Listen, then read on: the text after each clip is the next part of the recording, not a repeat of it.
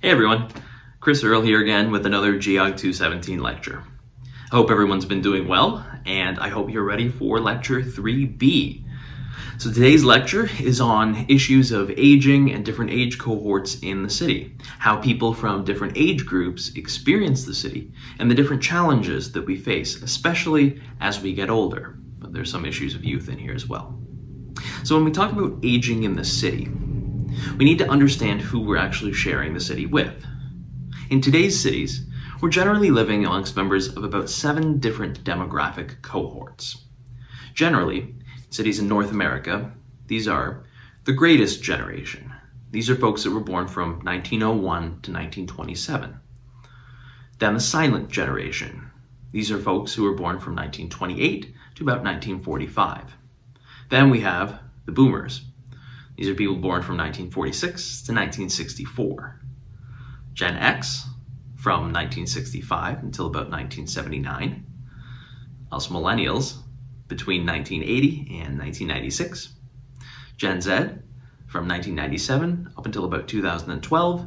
And the newest generation, the one that actually doesn't have an end date, Generation Alpha, from about 2013 onward. Consider how broad these categorizations are.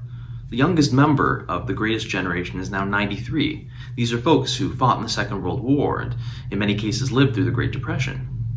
The youngest of the silent generation is now 75. The youngest boomer is only 56.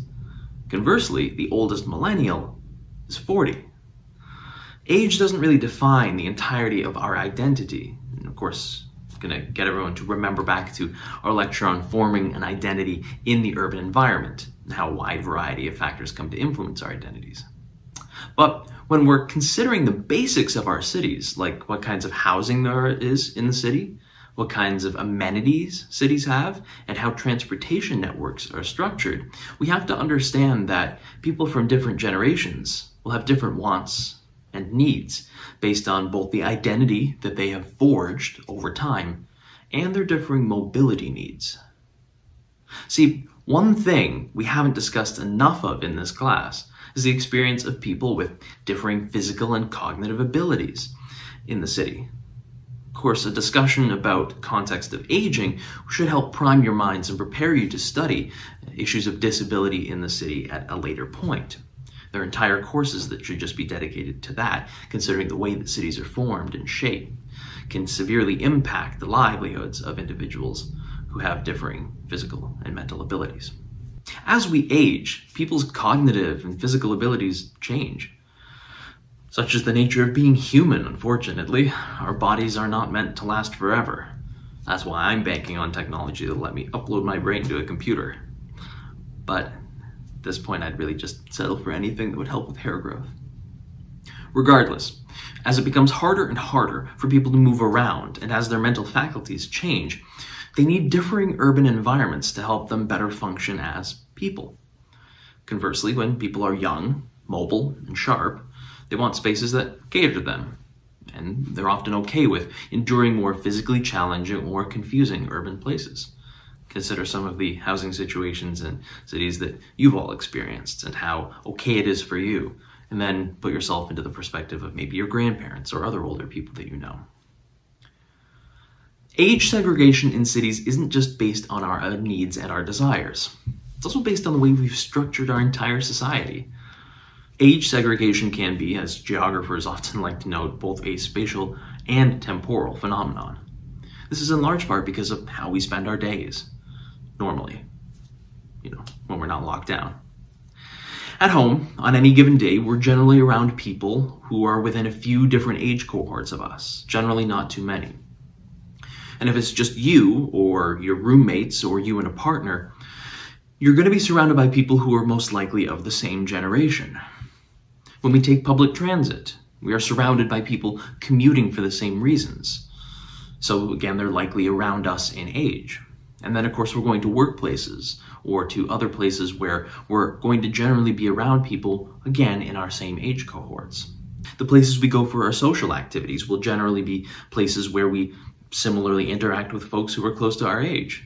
And when we're in school, our day is filled with interactions between people who are exactly the same age cohort as us. And when we retire, we're in the same position. So the way that we experience the city can be impacted by our age. Our day-to-day lives may have us very isolated from people of differing generations. And then, of course, we're isolated from the different wants and the different needs and the different ideas they have about the city and how it should actually function. In terms of age and urban structure, I've previously mentioned that there are 3 different areas of focus for us when we're considering these things. That's housing, amenities, and transportation. So let's start with housing. Researchers considering the issue of aging in the city have noted that one thing that always seems to get people, one thing that always seems to influence folks, is that old human foe on which we so readily rely: habit. Consider the age groups we share the city with. And now look at the urbanization trends here in Canada.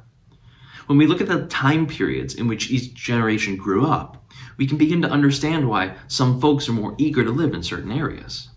The silent generation and boomers came up at a time of increasing suburbanization. There was a slow shift from rural to suburban at that time thanks to, if you'll remember back to our lecture on labor in the city, the post-war compromise. Many members of those generations had family members from the greatest generation who had fought in the Second World War and came home to a Canada that was hammering out the details of this post-war compromise. They had easy access to cars, low-slung suburban housing developments, and an urban form that was very much so focused on the individual family.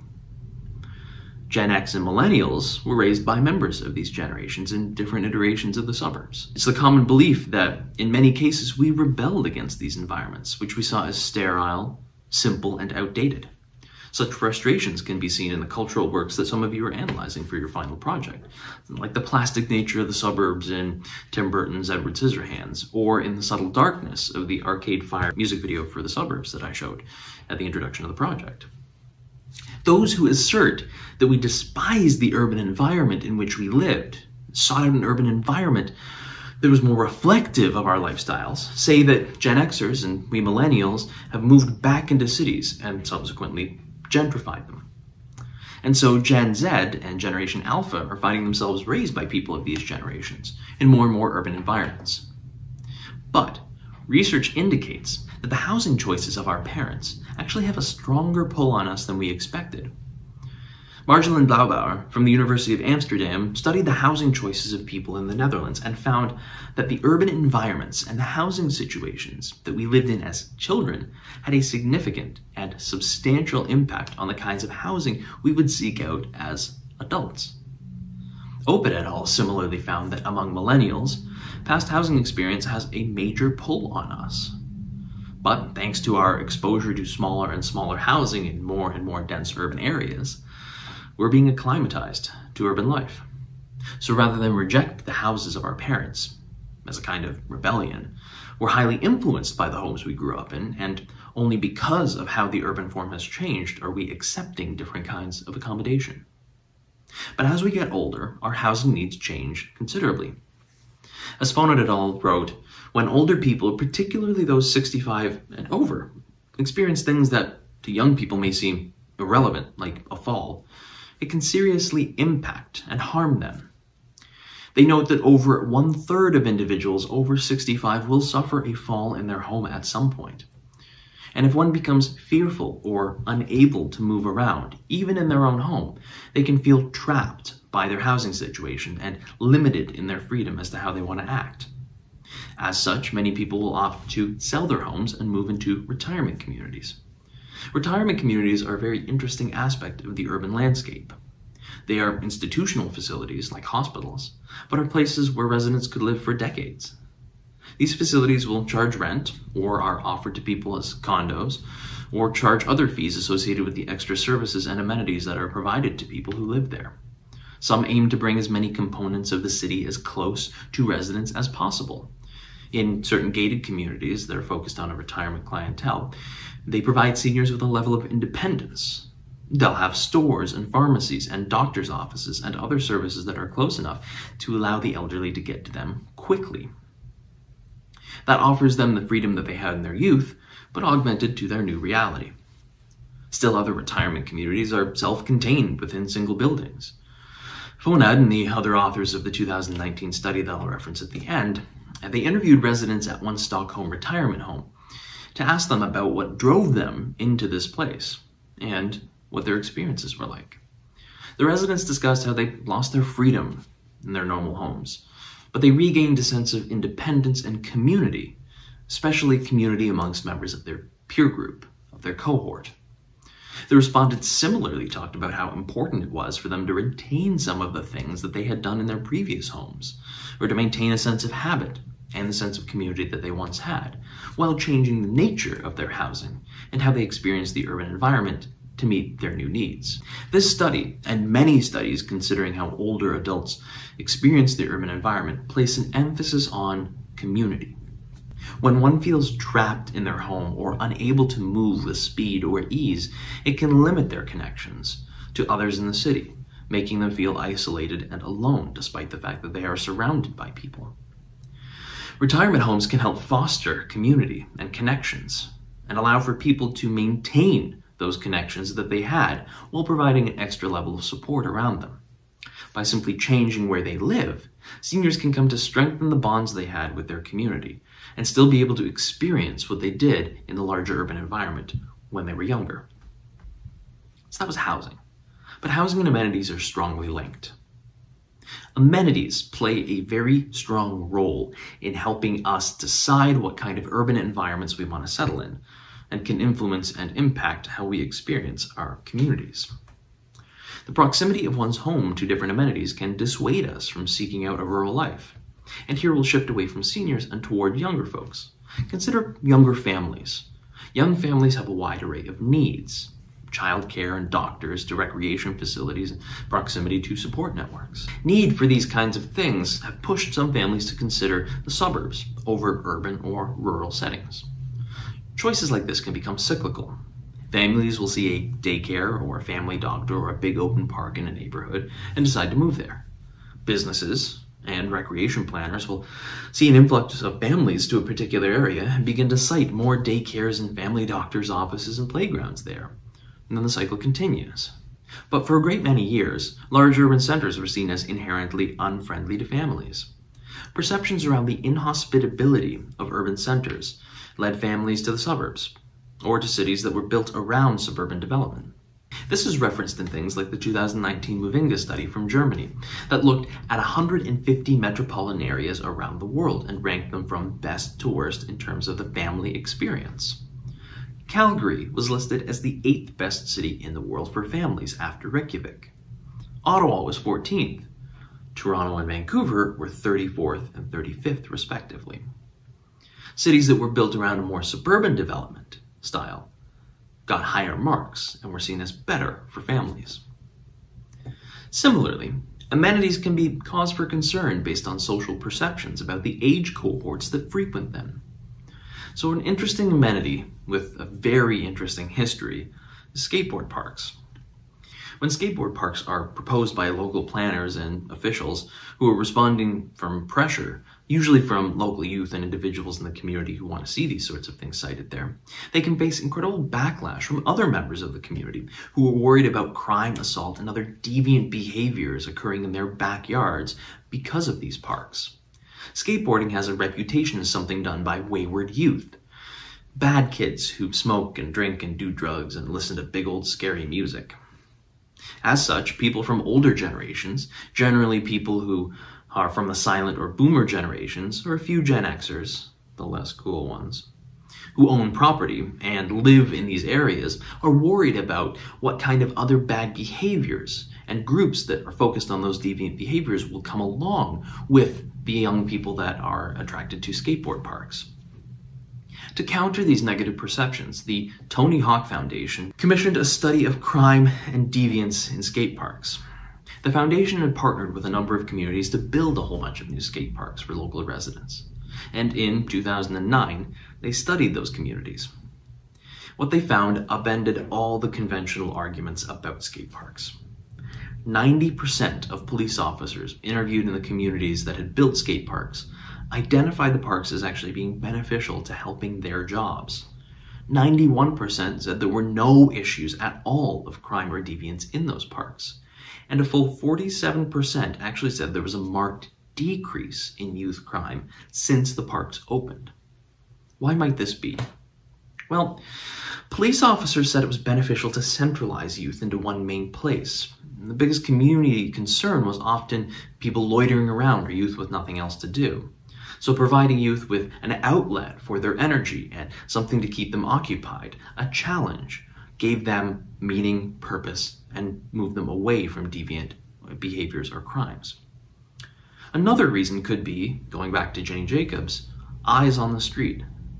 With youth around, skating and participating in the active life of their communities, they were watching what was happening. You're not likely to break into a car if you see 20 to 30 skateboarding youths in the park across the street. The elderly have amenities that are very different from youth, though. They're usually not at skateboard parks, although there are some exceptions. As was noted in the discussion about housing, many older folks need amenities far closer to where they live, as they may be in situations of limited mobility, may have difficulty driving, or may have cognitive impairments that severely impact their ability to function in a wide array of unfamiliar places. This leads us to transportation. People at differing ages have differing transportation needs. As people get older, their transportation needs will change rather dramatically. It becomes more and more difficult for people to get around as their physical and mental states change with age. Many cities have dedicated public transit systems just for the elderly and people with disabilities, or they'll offer reduced or free public transportation for people over a certain age, aware that driving just isn't a feasible option for many older people. But encouraging active transportation among the elderly is always going to be a challenge. A 2011 study from a team of researchers led by Shinjiro Inyo at the Tokyo Medical University examined the walking habits of elderly people in Tokyo. Their research indicated that being in neighborhoods where other people remained active and the general aesthetics of a community were actually indicators that elderly people would walk for both functional purposes, like going out to get groceries, or for recreation and exercise. Access to shops and general exercise facilities had a great benefit in encouraging walking. Organizations like the Ontario Professional Planners Institute, the regulatory body for urban planners in Ontario, have similarly called for improvements to streetscapes and the installation of more amenities to make walking seem like an enjoyable and viable alternative for the elderly. So this is where a concept like aging in place comes in. As Wiles et al. Note, in the reading that was set for today, The Meaning of Aging in Place for Older People, aging in place is a term in aging policy that is defined as remaining living in the community with some level of independence rather than in residential care. This concept seeks to create policy and planning principles around our urban environments that reflect the fact that many individuals, as they grow old, want to remain in the homes that they've built for themselves over time. See, this gets back to what we were discussing earlier, namely how individuals are strongly driven by their habits. Habits can inform where we want to live based on what we're used to and what we've experienced in our childhood. But in our adulthood, as we come to find a place for ourselves, become established in our careers, form families if we so choose, form strong social ties with the individuals around us, we come to one of the fundamental things that we've been discussing in the second part of the class, which is to say that we form our identity in the urban environment, where we live. The place that we call home, our physical home, that place where we keep our art and host dinner parties, rest our heads at night, film online lectures.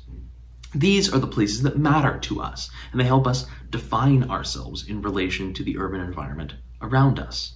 They help us express ourselves as a unique individual in the urban environment. People develop a very strong sense of attachment to their homes, particularly if they have been sites of incredible changes in their lives. This is why a significant number of older people choose to age in place. As the authors of the reading for today note, aging in place doesn't necessarily mean a specific home itself, but it can mean a larger neighborhood or a community.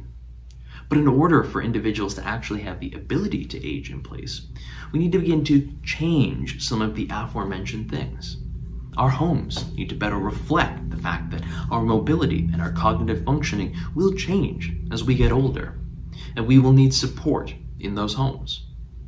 We will need to have amenities close, easy accessibility to doctors, shops within walking distance, community centers for us to continue to build those bonds and those ties that we had with individuals in our cohort and in our larger community. And our transportation network is going to have to recognize that not everyone will be able to drive for the entirety of their lives. Indeed, some choose to not drive now, and as they get older, the appeal of driving will just diminish further and further.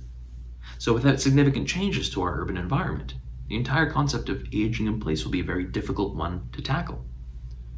Think back to what we learned about in the first part of the class, the way the urban environment is structured, how urban processes, how they're developed, and how the urban environment changes over time. Think about how for most of modern history, particularly in cities from the Industrial Revolution up until the present, they have been places for particular kinds of individuals. These are individuals with families, with careers, who are able to afford a car, who are able to afford a particular kind of accommodation. Other individuals, youth and seniors, are often forced into accommodations or into situations that are not ideal for them. They adapt to the environment instead of having an environment built for them. It is an environment in which they are placed, but is built for entirely different groups of people. For younger individuals, such as ourselves, we more easily and readily adapt to these situations and these urban environments.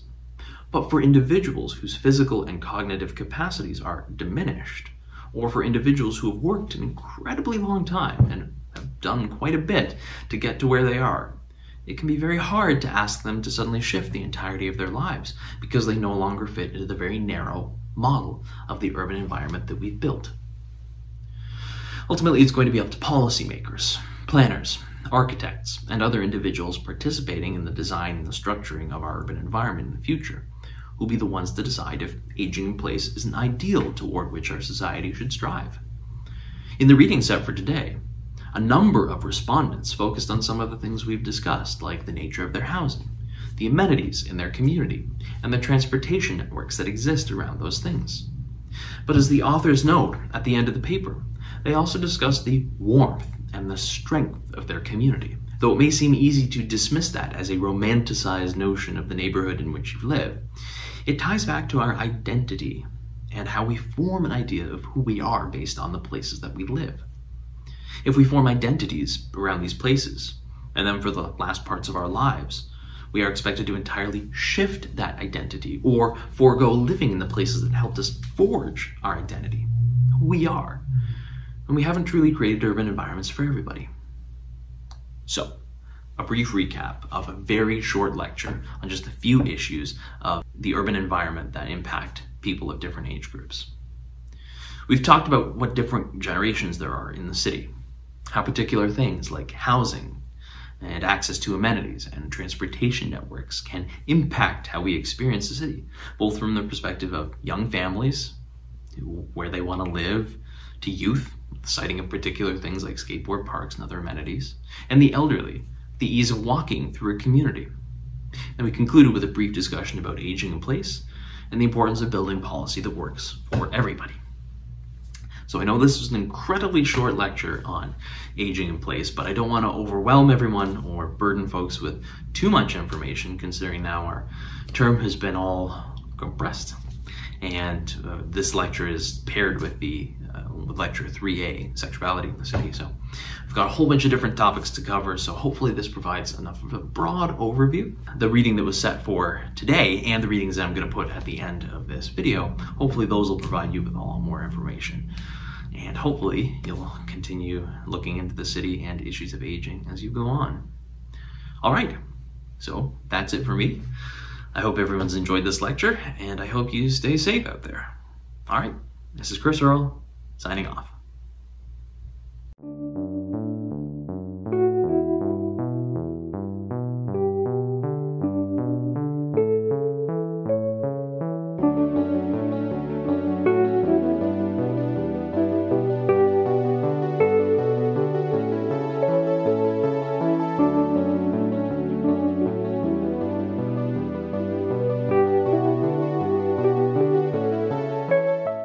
Researchers considering the issue of aging in the city have noted that there's one thing that always seems to confuse people. Nope. I'm confused. Blah.